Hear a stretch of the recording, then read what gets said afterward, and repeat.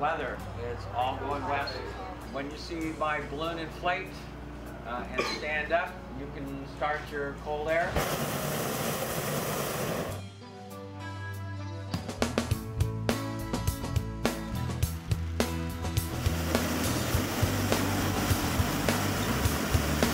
The modern hot air balloon system was developed in the late 50s for the armed services. They were going to use it for reconnaissance.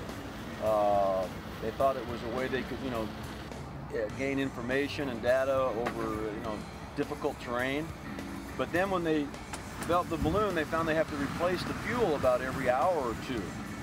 So it really wasn't any practicality to it from the armed services, but the people had a great time flying the balloons. So that's where the sport ballooning took off. Lift the basket. Oh, the early 70s, there was by that time there was about 200-300 balloons in the country. And now there's thousands, and people have been enjoying the sport for, 30, 40 years.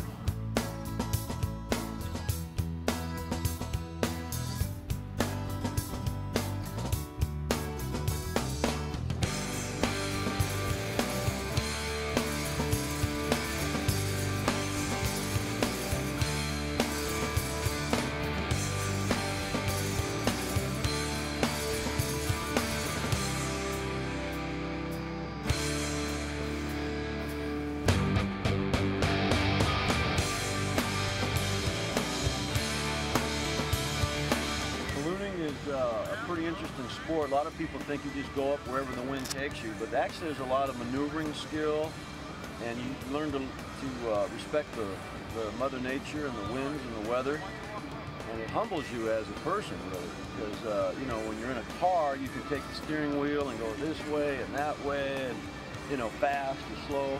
But in a balloon, you really have to kind of take in your skills along with Mother Nature and then the limitations of the equipment. So it's kind of an art and a science to be a balloon pilot. I got hooked from the maneuverability of them. When I was a teenager, I would watch the balloons land, and they'd always land next to the road, next to the truck. And I thought, gosh, there must be really something to this. And I was introduced to a commercial pilot through a mutual friend. And he said, oh yeah, what we do is we use the different layers of wind at different elevations to steer the balloon. And I said, really? He said, yeah, down on the deck you might have a wind going, or on the surface you might have wind going out of the south, but as little as 100 feet up, you could have a wind the exact opposite direction, coming out of the north. And then they use the layers to steer the balloon to a good landing site. So that's what got me hooked.